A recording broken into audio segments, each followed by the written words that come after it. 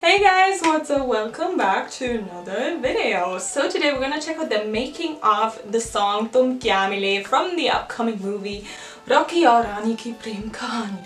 So now after watching the trailer, I do have to say that the title is more fitting now, but still I'm not so satisfied.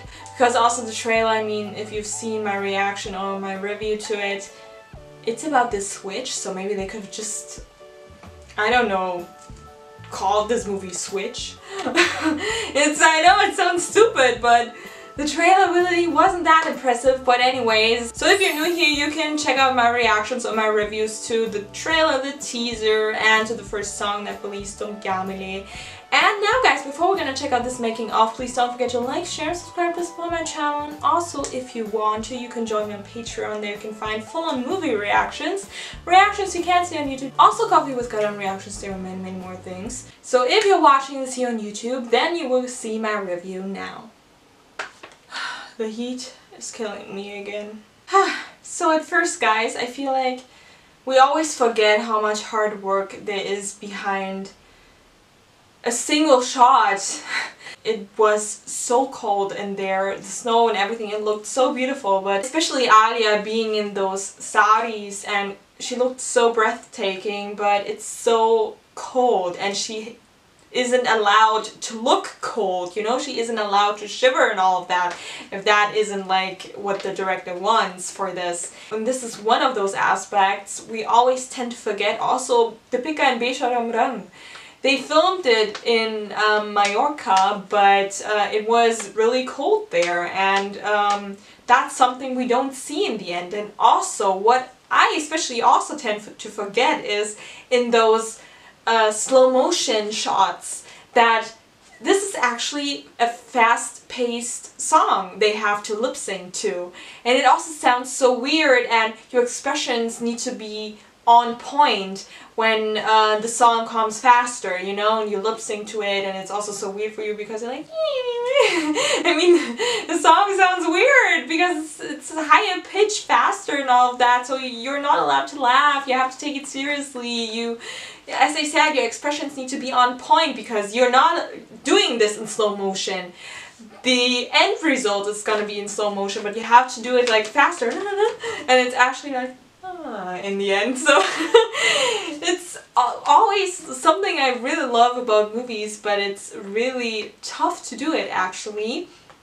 And also the fact that it's a tribute to Yash Chopra. I mean, I've also seen it, but I think I didn't talk about this before. When Ranveer is like jumping into the snow, this totally reminded me of this clip of Shah Rukh Khan in Dar. Was it a Yash Chopra film? I'm not sure, but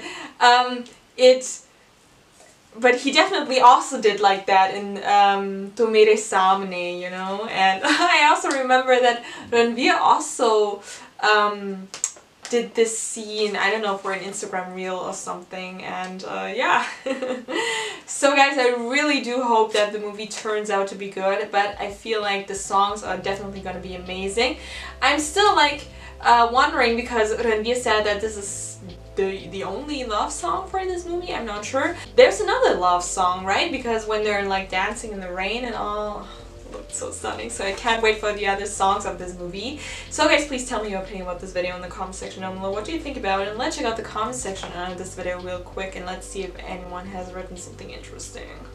You know what's also weird? That for this movie we don't have Sony Music in yet. For this we have Saregama.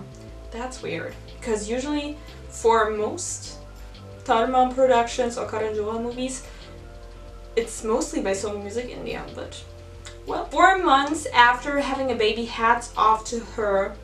Yes, and also what I need to say about this really shows also the different communities. I mean, in this YouTube video, so in the comment section of this YouTube video, we'll see like people saying, oh, hats off to her for doing that. And then on Instagram, we see like most people, oh, what a bad mother she is. Like, what the bad mother?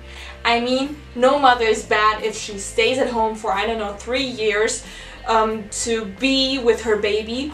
And also, a mother isn't bad if she goes straight to work after that, because everyone is entitled to do what they want. And I mean, she got the money. she got the money, she could have a nanny, she has a family of her own, Ranveer also has a family, they can also take care of the baby. So it's not like she's putting her baby into the trash can and says, here, I mean, what is this? What do people expect? Now that she has a baby, yeah, I'm gonna throw my career away. Nothing against those women that do that, but everyone is entitled to throw their career away or say, no, I want to continue working. What is this? I hate those people. Yes, as I said, the fact that Alia shot this music album wearing a chiffon sari,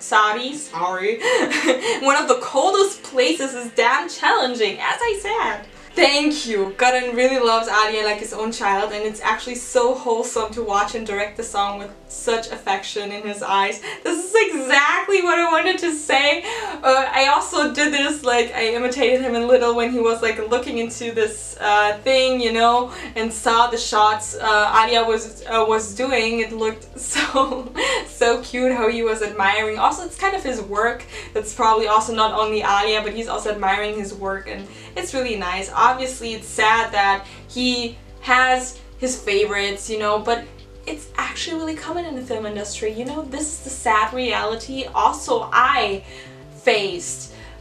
Especially the movie industry is all about connections, and that's why nepotism works so well, especially in the film industry, because it's all about connections. It's all also about relationships.